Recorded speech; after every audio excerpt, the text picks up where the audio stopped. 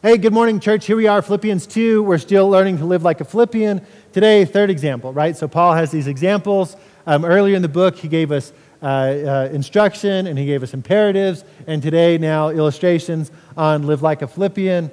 And the third example, Epaphroditus, verses 25 through 30.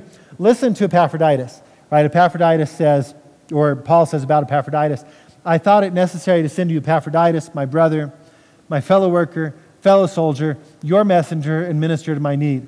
For he has been longing for you all and has been distressed because you heard that he was ill. Indeed, he was ill, near to death. But God had mercy on him, and not only him, but me also, lest I should have sorrow upon sorrow. I am more eager to send him, therefore, that you may rejoice at seeing him again, and that I may be less anxious. So receive him in the Lord with all joy and honor such men, because he nearly died for the work of Christ, risking his life to complete what was lacking in your service to me. Amen and amen. May the Lord add to the blessing of the reading of his word. Lots of great things about Epaphroditus. And just think about a couple. First, Paul uses 5 titles for Epaphroditus.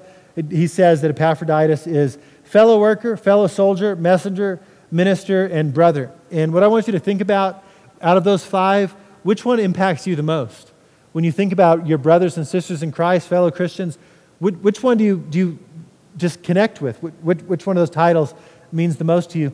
The second thing I want you to notice, and maybe ask a question about, is the way Paul had the relationship with Epaphroditus. What you see in the text is there's this love and care that Paul has for him. Paul says 3 times that he was ill, near to death, he was risking his life, he nearly died, verses 26, 27, 30.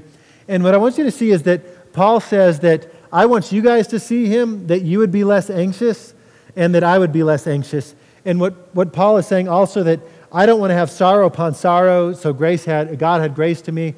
Paul is looking at Epaphroditus, he's saying, I am so glad my friend didn't die.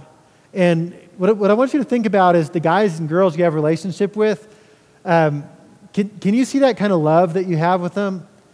And the people that have made an impact in your life, do you see that they love you with that same kind of love and affection?